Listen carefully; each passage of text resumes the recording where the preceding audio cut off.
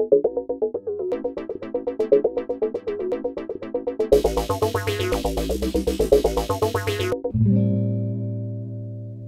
official, the LHC is the most powerful accelerator in the world.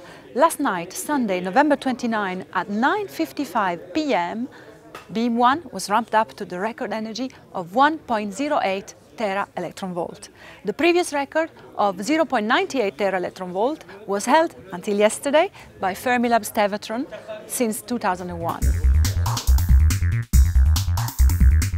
At 8:45 p.m, the dream team was in place. Engineer in charge was Verena Kine on her last shift before maternity leave. So we are circulating and dumping, huh?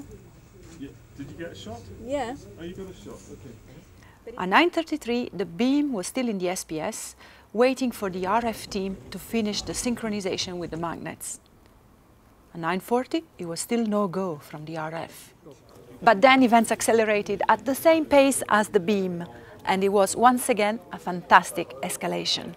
At 9:43 p.m, beam 1 was finally injected into the LHC at the SPS energy of 450 giga-electron volts. Ramping started immediately, and at 9:55 p.m, in less than 15 minutes, it reached first 905 GeV, and in less than a minute, 980, and finally 1.08 tera electron volts. And this time we were more courageous even than the last time, and decided not to dump on the fly as we did last time, and we almost made it all the way up, the new world record.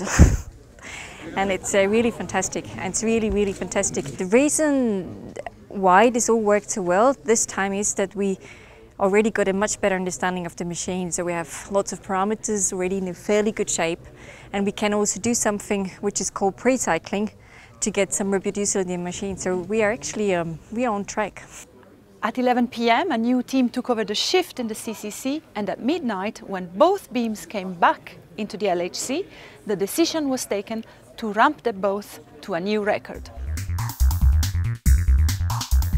Ramping of beam 1 and beam 2 started at midnight 33, and already at midnight 42, the record energy of 1.18 tera electron volt per beam was reached.